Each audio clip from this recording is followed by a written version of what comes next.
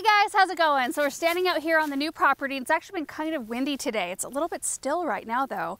This is perfect. Like I even brought out these little stands because these dang trees kept tipping over. But we are going to be planting these three, possibly one more on the other corner. These are Spring Grove Arborvitaes.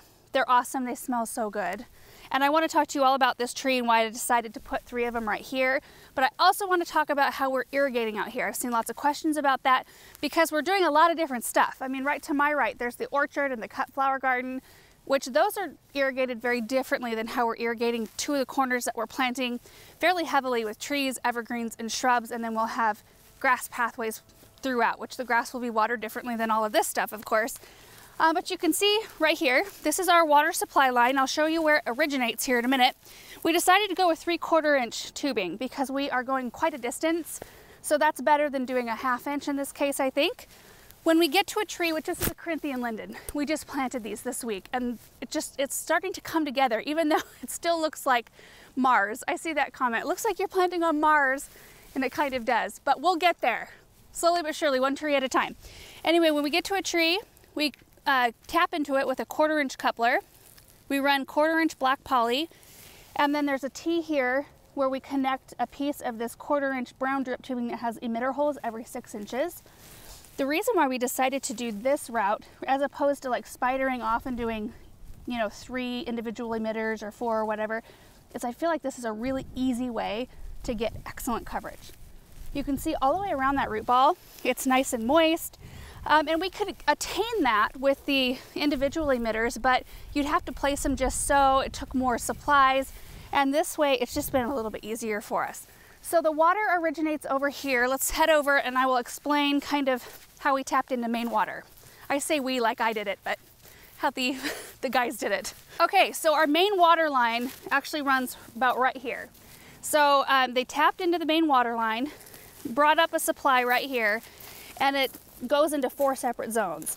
So you can see right here, this is where we have access to the zones. So we have 3 open zones that we can tap into for whatever. Like if the high tunnels are right in front of me here, which are just full of plants that we're using for projects. If we want to set all of those up on drip, we can tap into one of these and run drip off of that. Aaron is like the king of infrastructure and making sure that we have the ability to do whatever we want in the future. Like while we have the trench open, let's just make sure that we have zone access all over the place, which is really nice. So I have no plans to use these at the moment, but this is where we tapped in for that area over there. So it comes up with a 1 inch line. We have a 90-degree elbow here that fits over the top of that pipe, the supply pipe, and then it has a female 3/4 inch thread on the inside.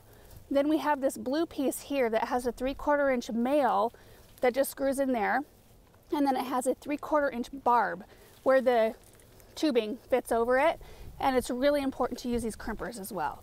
So that's kind of the configuration on how we access the water. And then Aaron you can control it from your phone, right? Yeah, he says he can control it from his phone. I don't have mine set up to do it yet. Usually if I see something dry, I just text Aaron, like, this tree looks dry, can you make sure the water's going? So anyway, that's how the water is set up, and that's how we're gonna do it in all the corners. So right here, you can see that we scooted the rocks away, and so we'll scoot the rocks back over the top. So you won't actually see any of this infrastructure. And then it just will pop up in the flower bed right here. This is where we start all of our planting, of course, and it'll just run on the top and we'll mulch over the top of all of it eventually. I don't know when we're gonna actually get to that because that's an awful lot of mulch. So anyway, it'll probably just be visible for a little while yet. So let's head back to the Arborvitaes.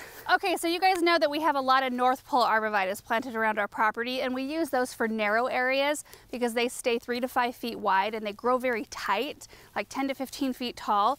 But Spring Groves grow quite a bit bigger, so 20 to 30 feet tall, 10 to 12 feet wide, so they're still a fairly narrow evergreen because I've got other things in this area. Like to my left I've got a Scotch pine, and that one will get minimum 20 to 30 feet wide in the end.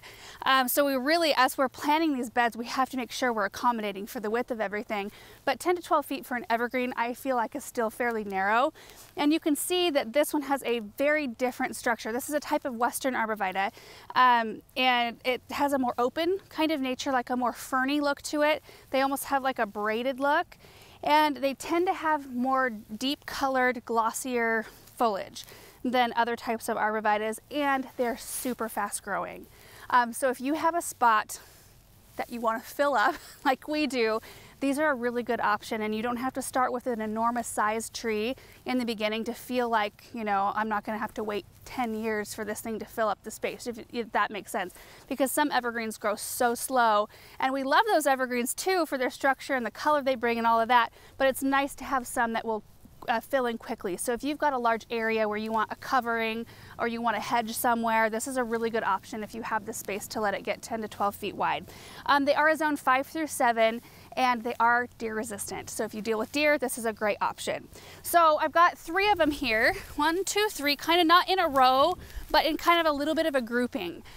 In the end, we've got a grass walkway that's in between these flags, and then another flower bed. In the end, you probably won't be able to see much of this island right in here at the bottom part, but I think you'll be able to see these kind of towering above. So I think it's going to be a really beautiful structure and texture in here.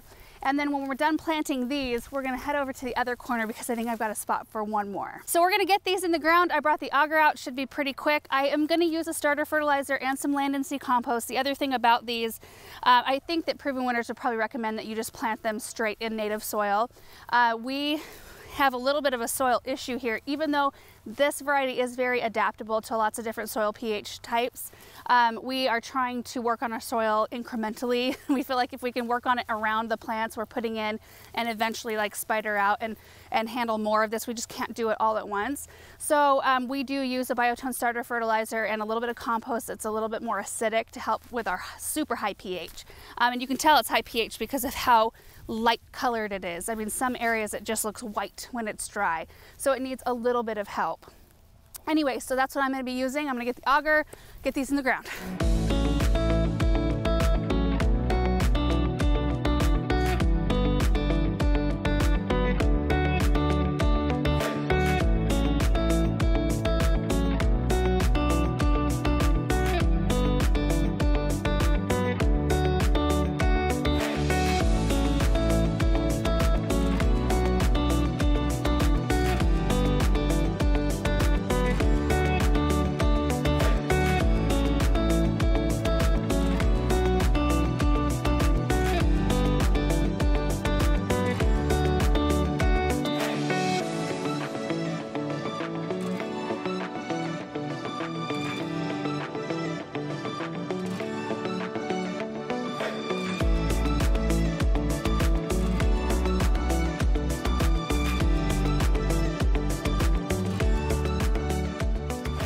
Okay, so we got them all planted and got the drip run to all of them, but I'm gonna go ahead and water the area around each one of these trees really well.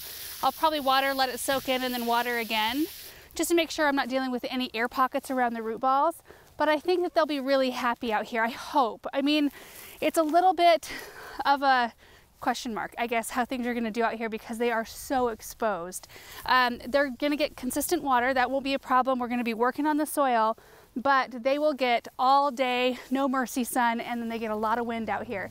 So until things start putting on size, getting bigger, and kind of helping block each other, it's gonna be a little bit of a touch and go situation, I think. So I'm gonna get the rest of these watered, and then we're gonna head over there and plant the 4th one.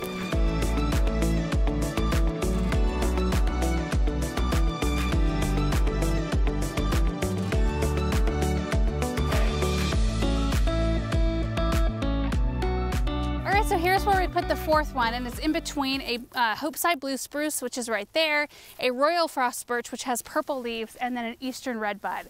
So I think it's going to be a really pretty grouping of plants over here, and it's just so fun to start seeing these areas fill in a little bit, knowing like how big these are going to all get.